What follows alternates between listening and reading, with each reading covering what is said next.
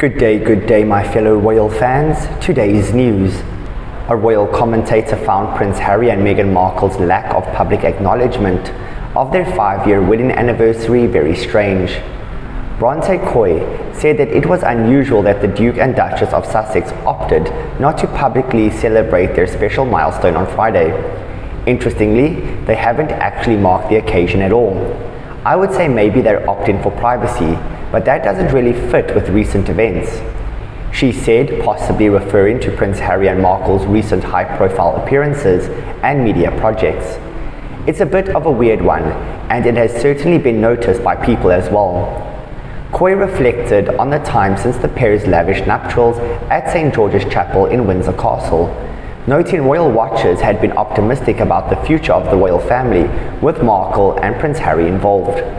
It's only been 5 years, but it feels like we've lived several lifetimes since that wedding, she said. They looked so happy, and it was the new chapter of the royal family. How times have changed.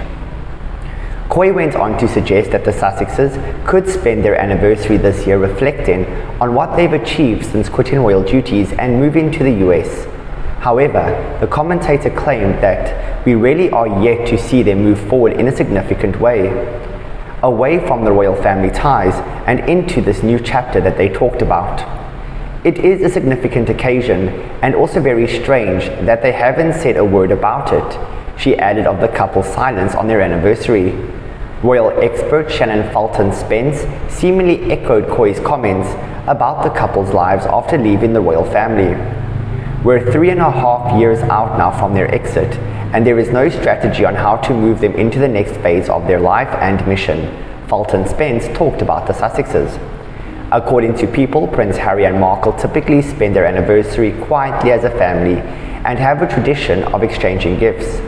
Sources told the outlet that the couple gave each other gifts based on paper, cotton, leather, as well as fruit and flowers for their first 4 anniversaries. A day after their 5th wedding anniversary, The Sun reported that Prince Harry has a room set aside in a luxury hotel where he stays without Meghan Markle, near their $14 million mansion in Montecito, California. What do you think of today's installment, my fellow royal fans? Please do like, comment and subscribe, and goodbye for now.